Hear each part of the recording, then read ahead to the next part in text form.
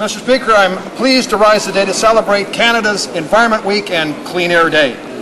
Every year, Environment Week is a call to action to all Canadians to adopt a greener lifestyle. Our government supports Environment Week and is committed to ensuring Canada's environmental health standards are amongst the highest on earth. Our investments under Eco-Action are a testament to that. In the last 12 months, our government has taken real action to protect vast amounts of wilderness land in the north. We've invested almost $100 million to help clean up environmental hotspots in the Great Lakes, and we've taken action in Lake Simcoe and Lake Winnipeg to stop the spread of blue-green algae.